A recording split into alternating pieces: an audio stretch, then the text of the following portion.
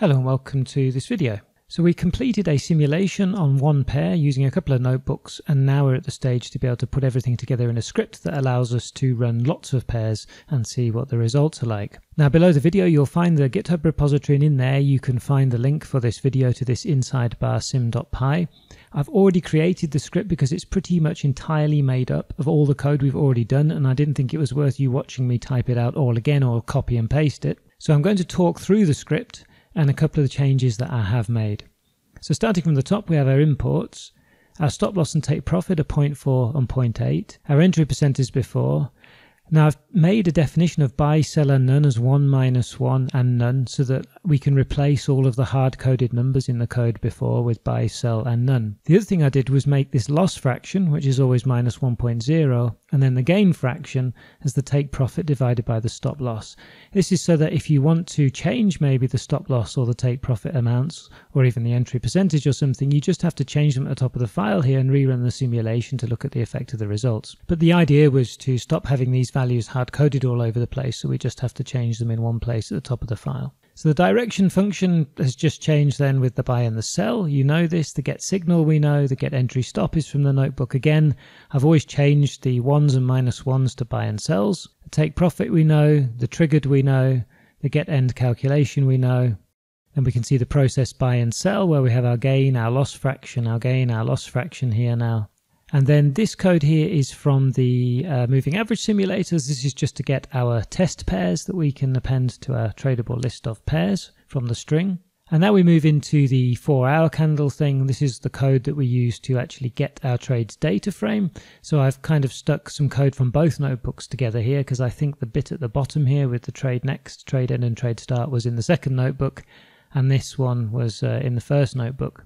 The thing to be careful of in here a little bit is the dropping of the NAs, because when you do a shift obviously you end up with NAs, you need to make sure you take those out. So we do the processing, make all the signals, get ourselves a trades data frame here where the signal is none, make the next time the trade end, the trade start, which we've covered obviously in detail, and then drop the NAs and return something with the index reset to 0, 1, 2, 3, 4, etc. Finally then we have an evaluate pair function, which is exactly the same code as the end of the notebook in the previous couple of videos. I think that was the inside bar timings notebook, where we just sum up our total and then return our total.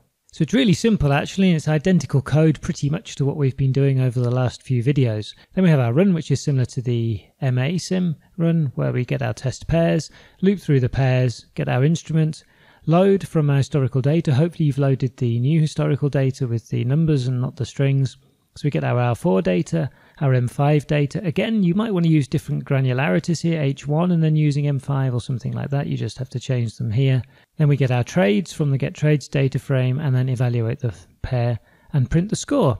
And at the end we've summed up a grand total to see what the final score is of running through all of the combinations of major currency pairs that exist for this strategy. So with a drum roll, all that remains really is to actually run the simulation, have a look what the results are like.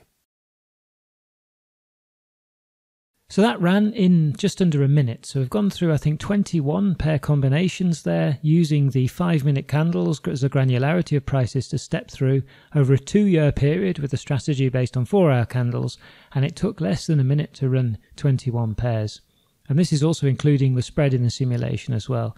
And I hope now you start to realize the power and advantage you have when you have this coding ability at your fingertips and you can start just testing out strategies in this way. So you can see from the result that we have a very negative result. And now the question is how do you want to interpret this result? So I'm going to tell you how I would interpret it just looking at it very quickly.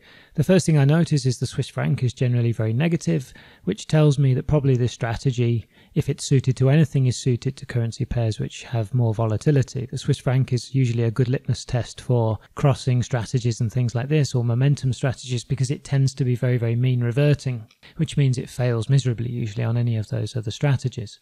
However, despite that and taking out the Swiss franc from here, we still have quite a range of positive and negative results. And that tells me that the strategy is essentially random. So my conclusion, unfortunately, from this strategy is it's pretty much potluck. And the blog posts that we're seeing showing 1 or 2 currencies that are positive, yes, these currencies are positive at the moment, but there are enough negative currencies and no real pattern in there to suggest that it's nothing other than random chance, and long term the strategy will probably fail.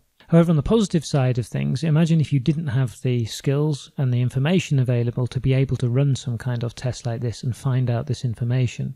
And the issue and the reason I'm doing this course is because so many people don't have these skills, and therefore a lot of people lose, and this is why you see this 75% and above of the people are losing, because they take all of the material that's presented at face value and never test it thoroughly enough.